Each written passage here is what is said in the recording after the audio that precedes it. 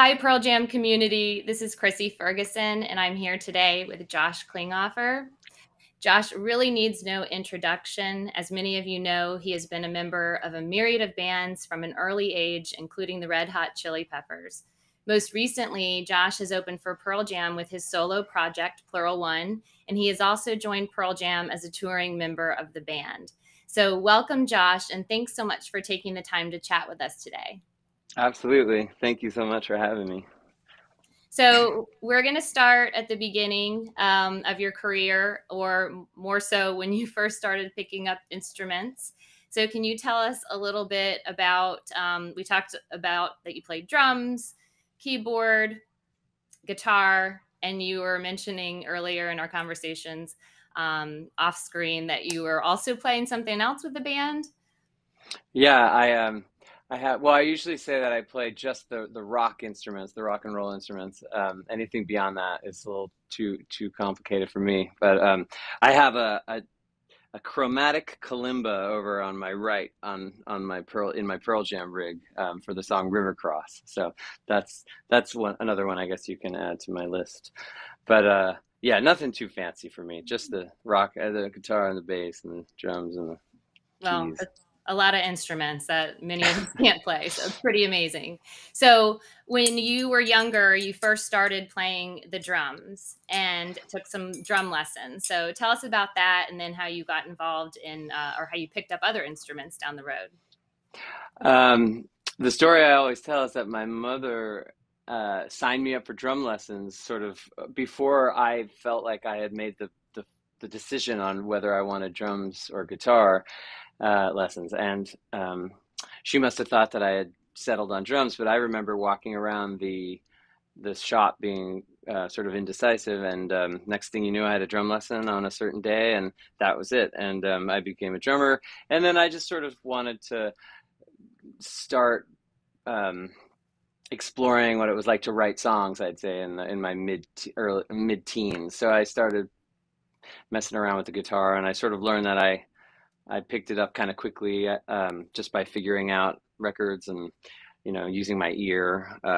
Yeah, so before I knew it, I was a guitar player. I didn't really set out to be one. It just sort of happened, and then yeah, I guess I'd stopped playing the drums for a while. Um, but I always consider myself a drummer on some level because I found that when I would revisit the drums after putting them aside for a bit and becoming more of a guitar player, I liked how I thought about drumming more. There was something freeing about and more. I enjoyed my approach to drumming when I stopped once I stopped playing them, if that makes sense. Just like Yeah. thinking about playing with other drummers as another musician in a band, I became the drummer that I liked more Yeah. so than when I was a kid and I was just Right. moving my hands. Right.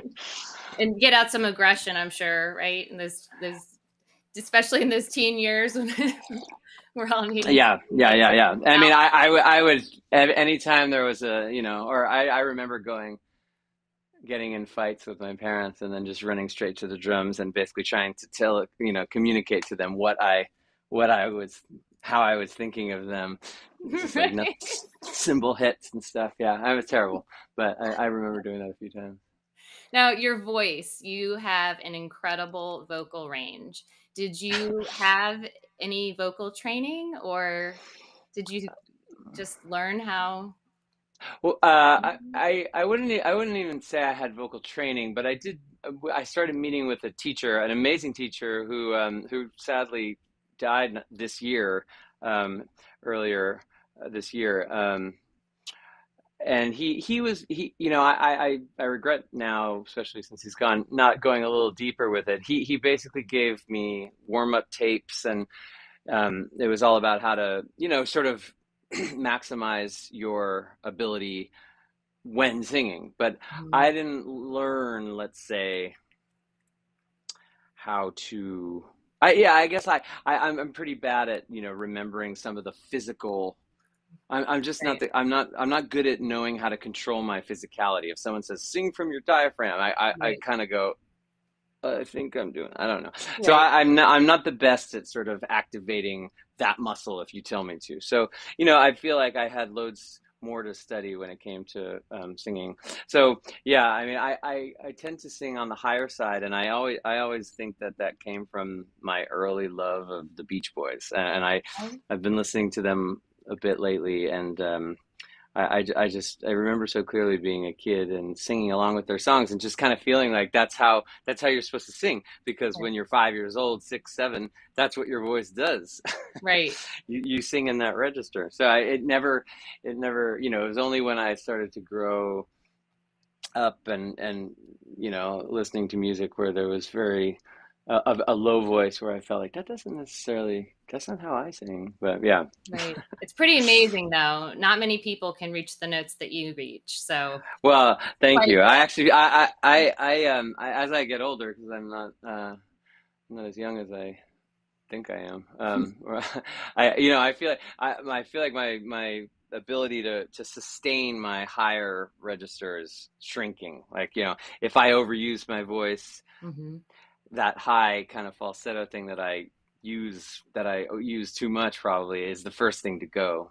So Right. yeah, I have to be careful, and I actually should be warming up and maybe using my voice a little more, technically, or a little more wisely, Yeah. or Those warm wiser, or ups. I wisely. remember taking voice lessons years ago, and those warm ups of doing the octaves, and it's important, right?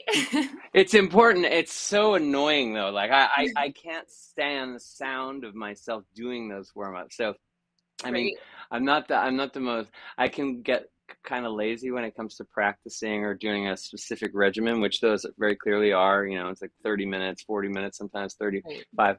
Um, but it's more just the sound of myself making those noises that I can't imagine. When on the Chili Pepper tour, when I used to tour with them, I would get.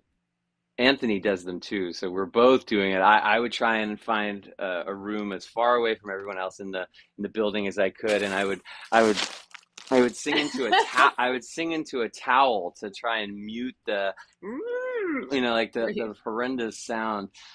Probably I was probably doing myself a disservice by not breathing properly. I was more concerned with how stupid I sounded to the people walking by. Right. Right. Well, so you were pretty young when you joined your first band, Bicycle Thief, right? At 17 or? Yeah, I was 17 when I started playing with Bob Forrest, whom I met through my sort of best friend's sister. She was dating him at the time, and I was just the kid around the corner from her family, her brother's house, and um, he had recently gotten sober, and he wanted to play music again after his old band Thelonious Monster had been sort of dissolved for a bit. Yeah, and so I was 17. He was ancient at the time to me at like 37, or 30, 30 30 whatever he was, 38. And yeah, we formed a funny pair. Like we were like kind of like an odd couple of sorts. And we made one record. We played together. We toured a lot with the Chili Peppers, opening for them, just because we were friends with them, or he was friends with them. But that's kind of when I met all those guys, and so I had been in their orbit for quite a while. Right. Um, but yeah, I mean, I guess that like I said earlier, like at a certain point when I started playing with him, I had to say to myself, "Oh, okay, I guess you're a guitarist now," Right. which I really didn't consider myself. Right. But And you that's were a how part that's how of, that all started. yeah, you were a part of other bands as well. So you were with Dot Hacker, right? And Warpaint. And Yep, Dot Hacker was the band of my kind of me and my friends. That was the okay. first band that I really formed outside of maybe like a junior high school band. But Dot Hacker was a band that I put together sort of in the maybe 2 years before joining the Chili Peppers, and right as we were starting to think about making an album, or right when we were making our first album, or in the middle of it actually, I got asked to join the Chili Peppers. So everyone was always kind of taking jobs and doing a tour here and there. So then I got one as well. It just happened to be quite a big one, and with a lot of a lot of touring and a lot of time spoken for. So that Dot Hacker, we stayed together all the while, all the time I was in Chili Peppers, but it wasn't able to function properly. Hard to And do it all. Warpaint was actually, um, I hadn't really played drums in a long time, so I played drums with them for a bit. And I didn't know at the time how long that was going to last, but I was thinking it would just be sort of a kind of tide them over until they found someone more permanent. That I thought it would be preferable if it was a female, because I just thought the concept of them being an all-girl band was cooler than having a guy drummer. So but I started playing with them throughout that summer, whatever summer that was, 2009, which was the same time that Flea had brought up the idea of joining their band. So once I started playing with those guys, I had absolutely no time to play with Warpaint anymore. So luckily, right when that happened, Stella Mozgava was ready to join, and Yeah. off they went. So a lot of people don't realize how much work it is to be a musician. They just think, oh, this is this glamorous life, and um, how much would I love to do this, right? And so I'm just wondering, is there anything in particular that you could share with people um, that's been difficult? And how did you persevere during those times? There are a lot of young kids who want to make this their profession, and it's hard. It's hard work. So did you ever Yeah, face any difficult times? I'm sure you did. And absolutely. And I think I'm from a particularly difficult era for this kind of thing, because I think I am the last of the Gen X generation. So when talking about making a career out of doing this, I'm steeped in the school of not really wanting to, you know, be commercial, like, or these kind of myths that we tell ourselves. I grew up sort of admiring and looking at the last, what I thought, group of bands or group of musicians who kind of did it in an innocent way, and because that's the only thing that they knew how to do, and it's because their passion led them to do that. Whereas I think after the groups that were the generation before me, the Pearl Jams and those groups, something changed, and I think that we reached a point where commercialism and the reason that kids get into this, there is no myth anymore. You can't separate.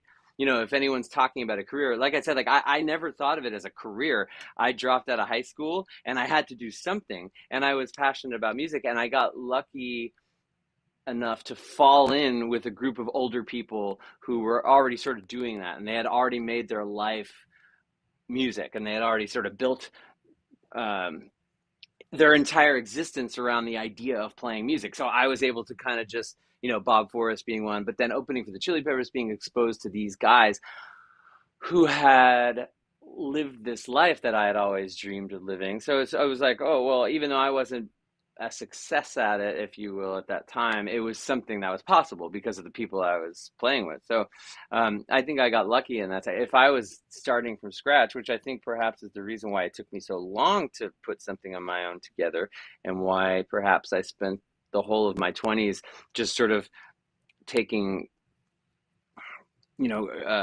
sort of taking refuge in these other bands. I hope I used that word right. Touring with established artists already that I knew was going to be fun and I was going to learn from, and a good time. Beck, PJ Harvey, Gnarls Barkley, these people that were already established. And I was able to sort of live my dream and play in bands, even though they weren't my band, and I wasn't being the creative, I wasn't putting my creative neck on the line. Yeah, so that, I guess, that's what I think is particularly difficult about me. I mean, maybe not other people, but my generation, I feel like it's hard to make a career out of this. If you're trying to do something interesting, and especially as we move forward into the future, so much of it has been done before. There'll never be we'll always need good songs, right? And good songs are always welcome. And if you can write a great song, then you're happening. But it's also, how many of the same type of approaches can there be as time goes on? I mean, so many things have been done. So I think it's harder and harder and harder to find, to carve out your own Niche. particular sound. Yeah, and you're like Right. a combination of influences that make your own thing. So, and I think I was just always a little scared and nervous to put myself out there, because I felt like there was so much of it already. So I mean, Right. I feel like, I often used to regret how long it took me to get around to doing my own thing, or write, or like finally writing songs, finishing them, because I can be quite a procrastinator, which is what that says. Yeah.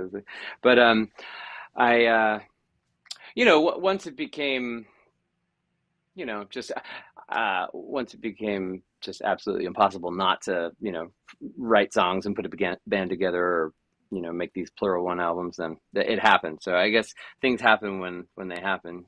You Right. can't ever regret how long it took. But yeah, I mean, just long-winded, of course. But to answer your question, I mean, yeah, I don't know. I mean, making a career out of music is a very scary thing, and I happen to get lucky, and I fell in with some amazing people.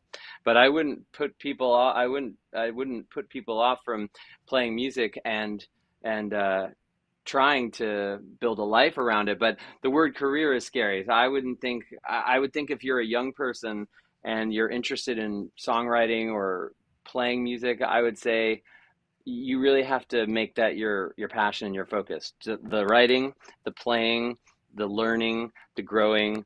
You can't think for a second about the money making and the publishing deals and the this and the that, because then I just feel like, not to say you'll fail, but you're definitely taking a circuitous route to somewhere that I don't I'm not even sure where that is. But I mean, Right. I don't know. Like I certainly don't, It has to be if your I didn't passion. yeah, if I didn't join the Chili Peppers, I'd be in a completely different place. Like Right. that was the biggest, the kind of the most amazing bit of luck that one could ever have, just having known those guys and being in the right place at the right time, and being the kind of person that they felt they could trust with that job, or that, Right. that filling the hole that was left by John's absence at the time. Right. So the next opportunity after Chili Peppers was working, or not working, but playing with um, Ed, and then you made your debut in Ohana, didn't you, with the band and with the Earthlings, and Yeah, um, I had a busy couple weeks there. yeah. So Yeah. we saw you there, and first we're like, who is that up there? It's pretty awesome. So how did, I know it's a kind of a long story, and that, like you said, when you were the Chili Peppers, you already started to get to know the band members of Pearl Jam, and you knew Mike. You were doing some side gigs with him, and but how did the opportunity to record Earthlings and to play with Pearl Jam come about? Well, I'd say those are two slightly different stories, but I mean, the Pearl Jam thing, and just kind of, again, it was just incredibly fortuitous timing to leave the Chili Peppers right at the time where Pearl Jam was finishing up the Gigaton record and about to embark on, at the time before the pandemic, a long tour in support of this new album, their first in a while.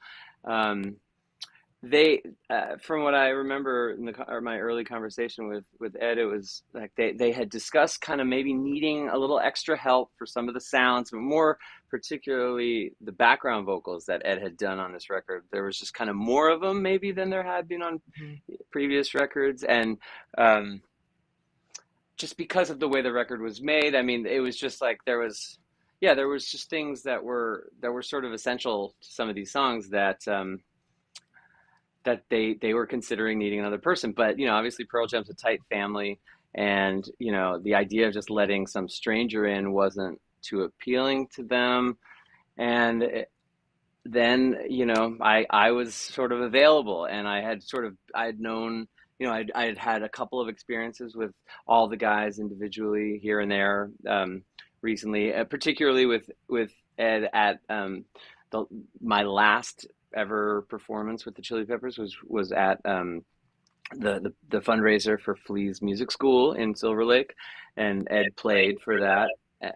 And yeah, so and we had a great hang that night, and we played a couple songs together. And so yeah, I mean, it was a month after that I left the band. So it was just kind of, in the middle of all these conversations the band was having about needing maybe another set of hands. I was available. So Mhm. that's how that worked. And then because of that, and then because I had been up in Seattle and just getting to know people more and more, um, now the pandemic has happened, the tour is canceled. But, I'd say in 2021, Ed asked me if I would join him at the Vax Live performance.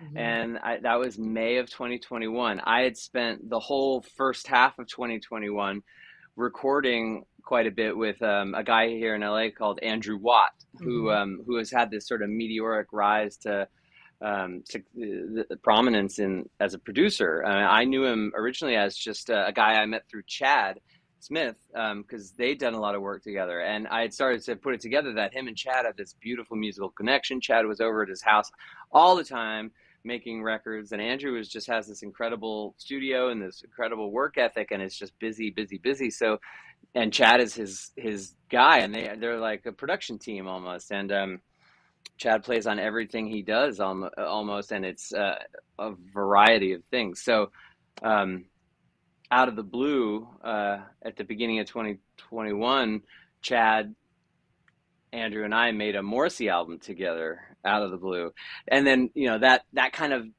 spun into another project, and then all these other things. So, and I think Andrew and Ed are in communication, so that there's like this kind of triangular, circular network of people talking. And then when Ed was in town to do the Vax Live performance with me, uh, the question was, like, proposed, like, what's it like over at that guy Andrew's house at the studio? You got, I hear it's great. And yeah, so Ed came by and he wanted to see what it was like over there.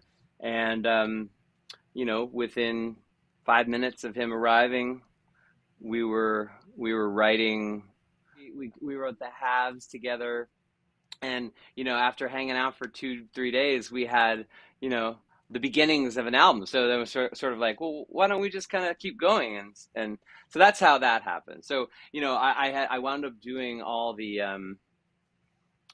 of this playing with Ed, in the time that I normally would have been touring with Pearl Jam. So by the time the Pearl Jam tour actually began, Right. we had this experience together. So yeah, it's just been kind of like this. And like, Yeah. again, it was pure luck and timing. Power of Right is the one I'm thinking of, because I was trying to imagine Eddie screaming it. Power of Right. Yeah, so that's Power of Right. Um, and Yes. So yeah, you're timing. mostly playing timing. Yes. Right place, right time.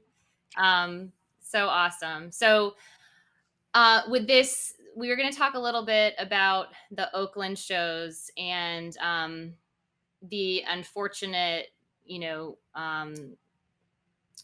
it was unfortunate that Matt had tested positive for COVID for the shows in May, and Oakland and Fresno. And while many of us might think, okay, well, they're going to just cancel, um, they came together and thought they're going to put kind of a drum team together to kind of to sit in for Matt at the drum kit. And so I just wanted to talk to you a little bit about what that experience was like, because I know that you mostly were playing guitar with the band up to that point.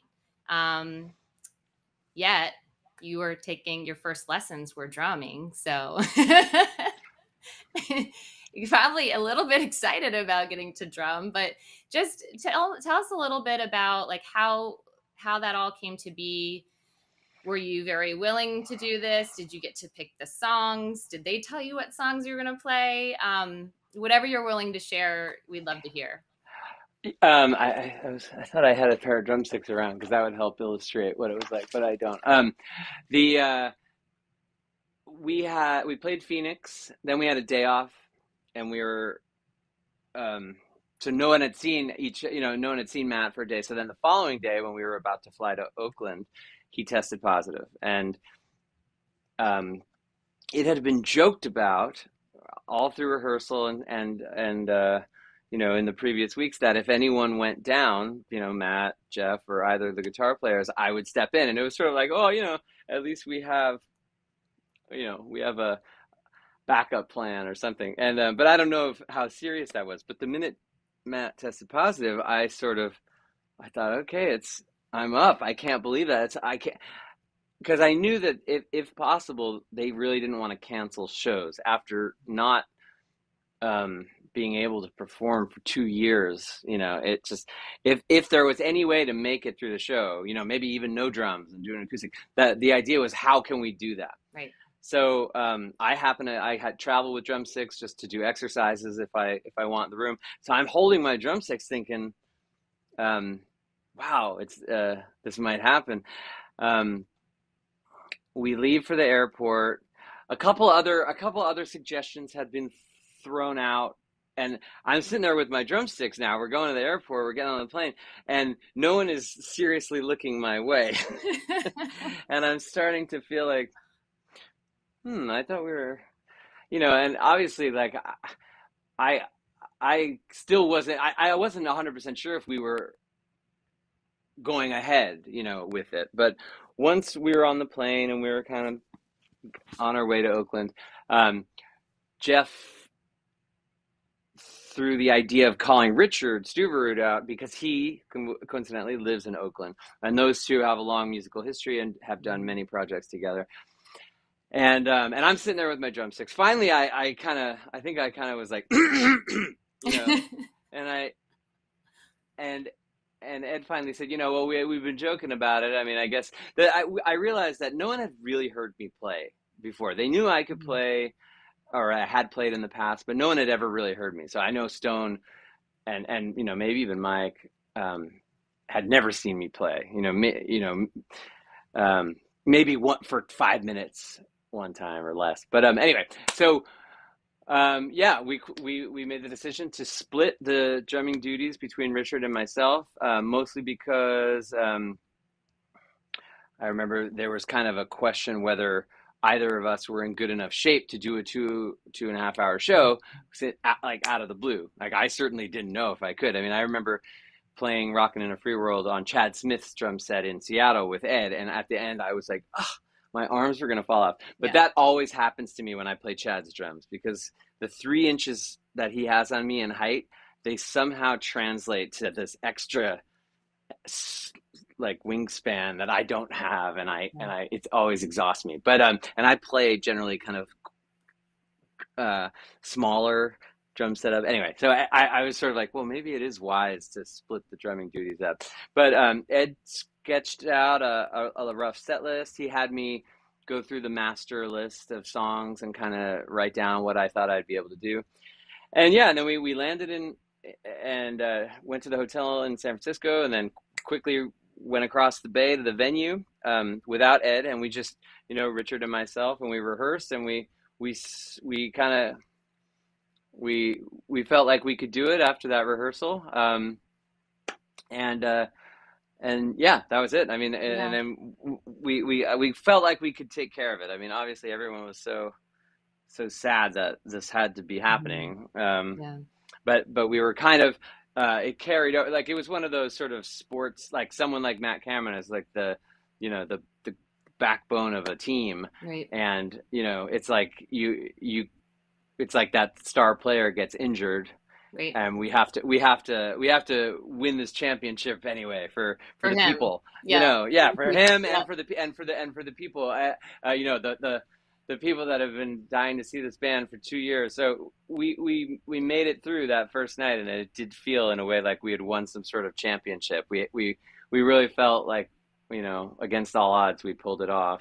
And the drumming duties were split up, and some of the songs that Richard rehearsed the night before, suddenly I was doing on the set list. It was kind of, I wasn't 100% sure what thought process went into delineating who played what song, but what I did come to learn through this experience was that I know those first 5 albums, when I was the albums that came out as a kid, I know those like the back of my hand. Like they're in my DNA. So, I mean, I didn't really, Richard was a little less familiar with some of the songs than I was.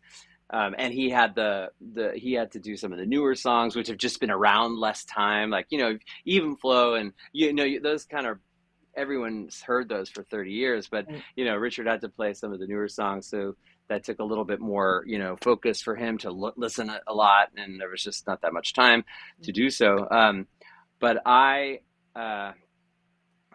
found that I found that I didn't have to even rehearse as much. Richard was sort of on the practice kit. We were running the songs with him. I felt like all I had to do was kind of check some of the newer versions, the way they playing with Matt, to make sure that there's nothing that they do now that's against what they or different to what they do on the record, and I was okay. And a couple, like, I remember vividly in Fresno, because Eddie was really sick. This is the third show after Oakland. Eddie was really sick that day, so we played Purple Rain, and I sang it. But we were practicing that backstage for a long time. So when we went on stage, I kind of didn't have enough time to really center myself for the drumming for Pearl Jam, and I had this weird crisis of confidence about where the drums come in Elderly Woman, which is, I think, what we played first.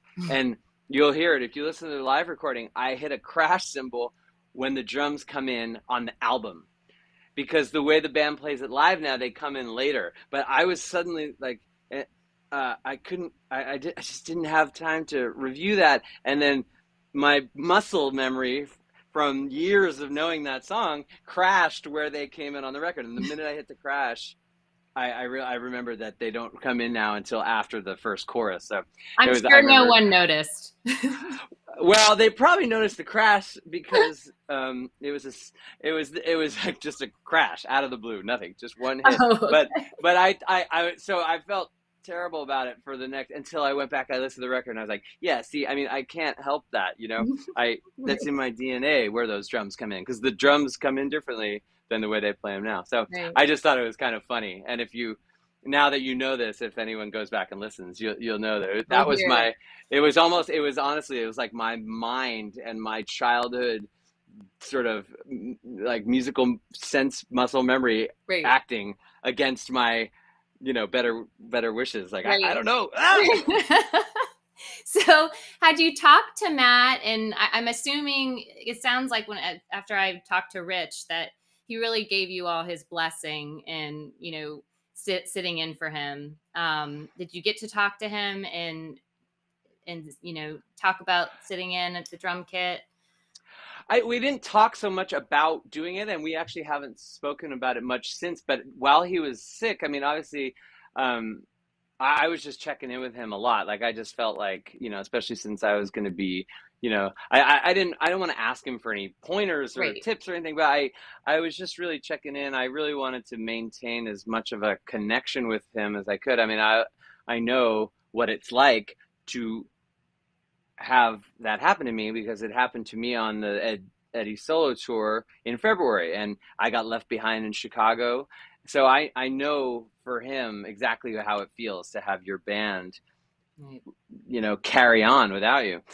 And so I just really wanted to establish as much of a, I felt like, he's sick. He's in a hotel room sick. I didn't want to pester him too much, but I felt like I was on the verge of texting him too much. Like, hey, how you doing? Are you okay?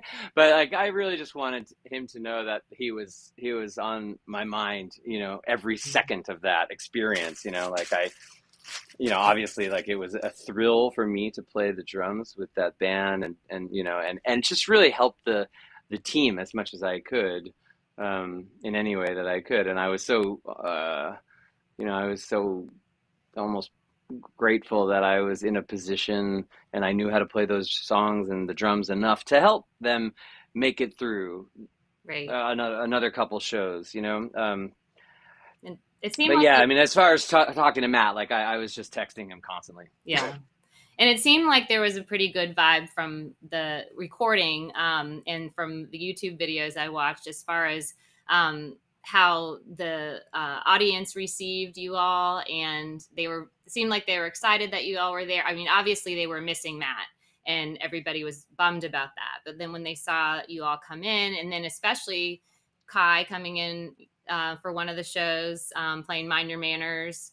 And then we had Josh Arroyo come in for one of the shows playing Yellow Ledbetter at the end. It's kind of like everybody came together, and that's what I love so much about music and concerts is it's like we can leave all of our divide behind and kind of come together and cheer each other on. And I felt like that those, especially those Oakland shows with Kai and Josh getting to step in, and then you and Rich, and then Dave later in Fresno, that it was like it was such a community building experience. And it may not have been Matt Cameron, but it was a pretty awesome experience, I think, for the audience.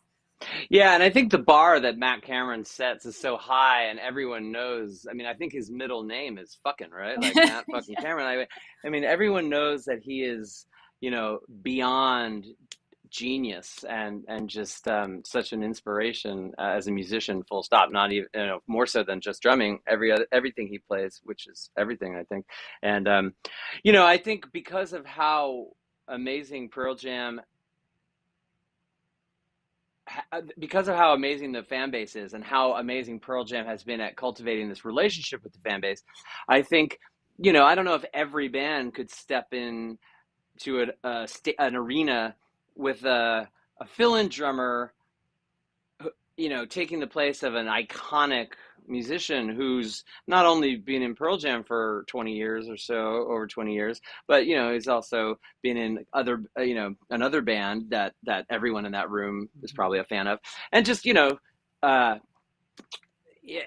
had the amazing stroke of genius idea to start this first show basically like backwards, and we came out with the house lights on and played Rockin' in a Free World. And I had, that Chad Smith always talked about it, like the view he has,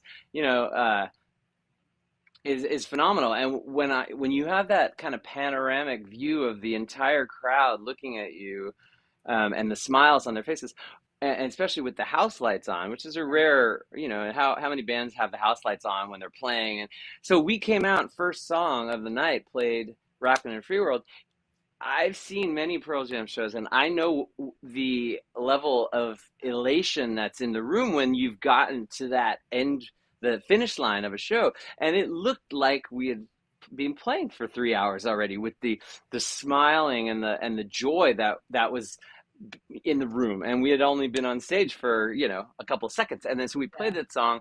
I think we played a second song maybe with the lights on, and then Ed sort of briefed the room on what we were dealing with. And just like I said, the Pearl Jam fans, and I know this because I'm one of them, I just think there's a level of love and understanding and support that the fans have for the band, that again, it's cyclical. And I also, for me on a personal level, like obviously Matt going down with this obnoxious virus is a tragedy, but in a way, especially after the experience we've all globally had with this virus, just kind of the fact that, like we've all had to do, you have to kind of make it happen. And hopefully the fans of the Bay Area will see Matt Cameron play drums soon enough, and just showing the world that, hey, we're gonna get it done with what we have, and there's still going to be the same amount of love and joy there. The drum fills might not be as great, and we're going to get it done with a guy in the crowd, and we're going to get it done with a 14-year-old kid. And it's breaking the kind of barrier between the fan, like the audience and the band, and we're all kind of in this together. And I think Pearl Jam is an amazing, if not the best, example of a band who really, the band and the crew, like everyone who's working together to put on that show and make this music come to life, is it really is a team effort. And it's kind of often forgotten, but the audience is kind of the most important part of the team. I mean, I think Seattle is kind of famous for having the 12th man flag, right, for their football team. I mean, that's what it felt like. It felt like the 12th man was really, propelling those shows. Right. And the crew too. I mean, the crew members, lighting, sound. I mean, it just, they're all such amazing people, at least the people I've spoken with and I've met. They're also a huge part of the Pearl Jam team that really makes everything tick. And all the techs and Oh everything. yeah. Yeah. No, they're I mean, most of them have been there for decades, Right. and they've the Chili Peppers had a wonderful crew as well, and I've had a great I've been very lucky to be on these big tours where I'm sure there's lots of examples of kind of impersonal relationships between the performer and the crew because they're just interchangeable sometimes, and there's maybe certain artists who just kind of come in and leave, and but I've always been the kind of person, especially when I was in the Chili Peppers and I had say over, like, I could say when I want to be there, but I just love going in early. I love being in the venue. I love kind of soaking up the environment that I'm about to play in, and and I love hanging with the people that have been there, and in my mind, working a lot harder than I am. I mean, like you said earlier, it is hard work and it's a job, but for me, I mean, I'm still lucky enough to kind of consider what I do nothing but fun. I mean, when I joined the Chili Peppers, I finally became a little more serious about it because it was quite literally, if I didn't do my job, then lots of other people weren't going to have a job. If I, didn't show up or wasn't, then all the hard work that the people that are working all day, then it did, it's hard to not think of it like that when there is so much riding on your job, your performance or whatever. Right. But I still really do have the luxury of of doing this because I love it, and yeah, and I get lucky. I get luckier and luckier with just the timing and the people that I know and the people that that I've had the good fortune of coming in contact with. Well, and you're extremely talented, so that helps too. So let's go into your So they think. so let's talk about your solo I'm project, not going to argue with Pluralone. them. Um, I know that you have 3 albums out, correct? Yes. Okay, and the most recent one, it came out in May, I believe. This is a show, Uh, or was it May? it came out in March, March. but I mean Okay. I think the CD came out in May and the vinyl is still not out yet. Okay. So I'm not sure. We're in like a global vinyl backlog.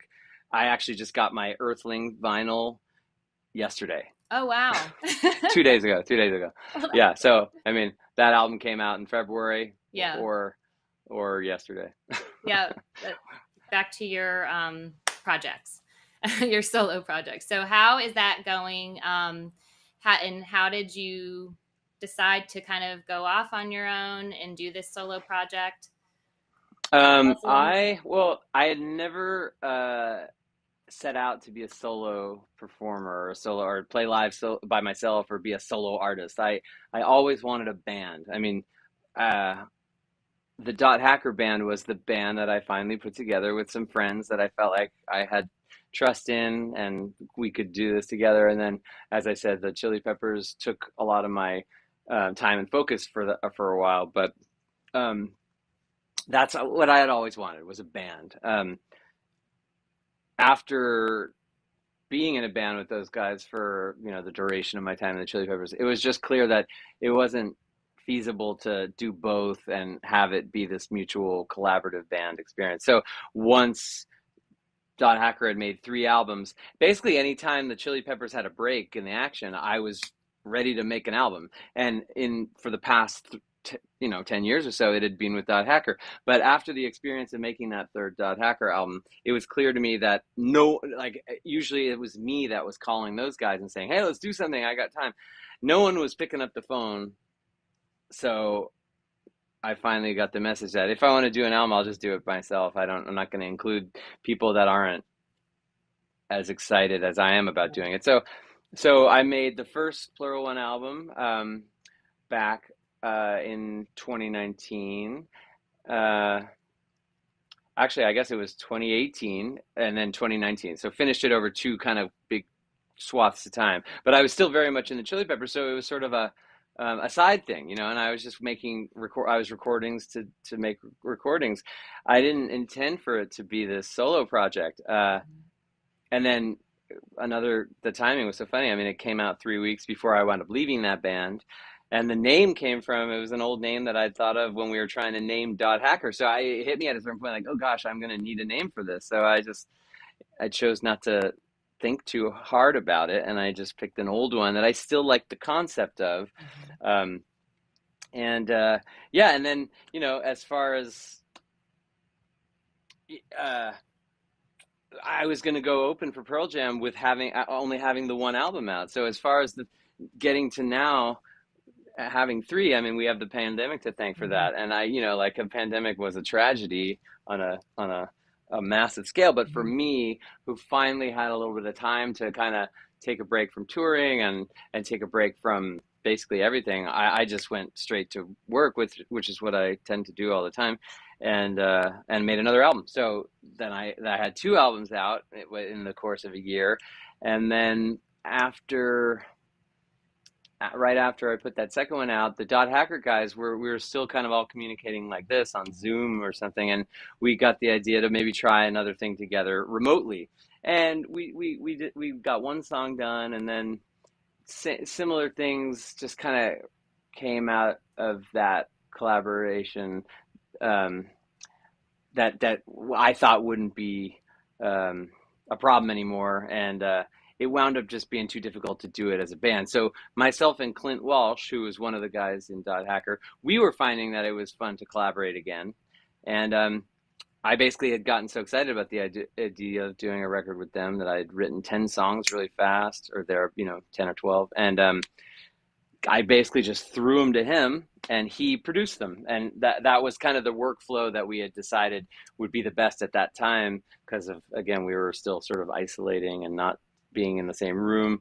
And Clint had become a producer in the time since I had worked with him last. He had made a record on his own, couple of things, and he had learned how to sort of engineer and work the computer and do all these things. And I was really impressed with his ability and his dedication. And yeah, and he and I made a record together. And it was very convenient for me because while he was working on these songs, I was able to be freed to go make a solo record with Eddie. Right. Awesome. So it was almost like being able to do two things at once, which is what which is all I want to do in life, was be able to do as much as I can. Right. Yeah. So thanks to Clint Walsh, I was able to kind of make that happen.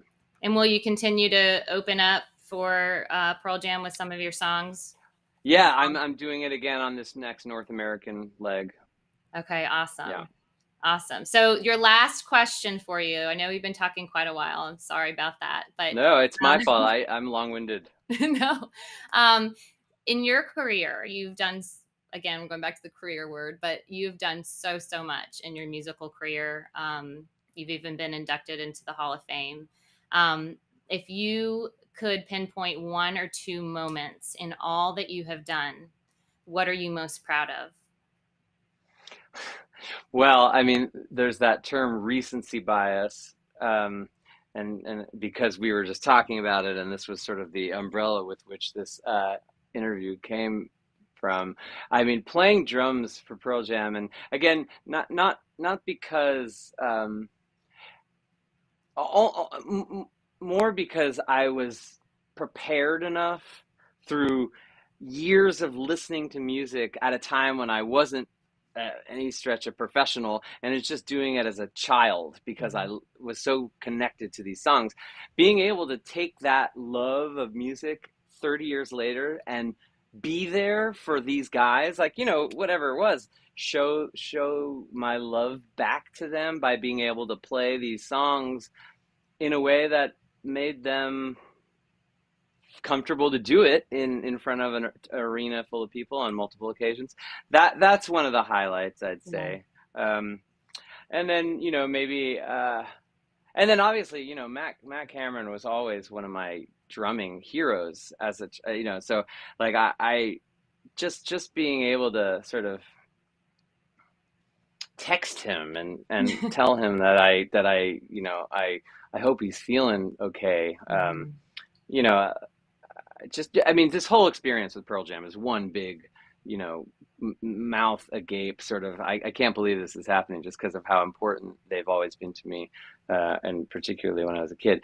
But another highlight I would say would be playing in Egypt with the Chili Peppers. I mean, which was as my the same year that I ultimately wound up leaving. So it was kind of, after a long time being in that family and making music with those guys, um, just being a part of something that had enough energy behind it to take it halfway around the world and play in front of these structures that have been there for 5,000 years. No one knows how they got there. I mean, Yeah. so in a way to really just move the the like kind of play with the fabric of time and space in that way, like Right. literally going halfway around the world and playing in a space that has been occupied by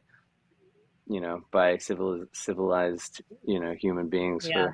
for thousands of years. To feel the history uh, around you. It's a pretty cool feeling. yeah, yeah, Yeah. yeah. I'd say those are two that come to mind. Although, I mean, the fact that I don't have a 9 to 5 job and I get to play with these amazing people is every day is a highlight for me. So, Right. it's hard to pick a couple, but I guess those are two that come to mind.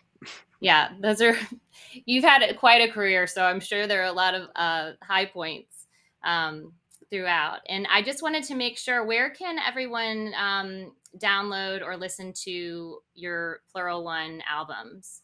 Is I think on all the streaming services. I mean, I know for okay. sure on Apple and Spotify, and I think that you could buy the records, most places. I mean, I know record stores probably don't carry them, but I'm sure everyone can order them, and you can definitely order them all from ORG Music, uh, whatever their website is, .com. I don't know, or the label that puts them out, ORG Music, very graciously puts my records out, and you can get them from them.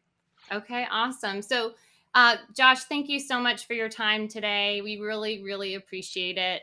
And as Josh just said, you can purchase CDs, vinyls to come, I guess, on the more recent album Yeah, soon, um, any minute now. very I know it's soon. coming. And any other Pluralone merch that you might want at orgmusic.com.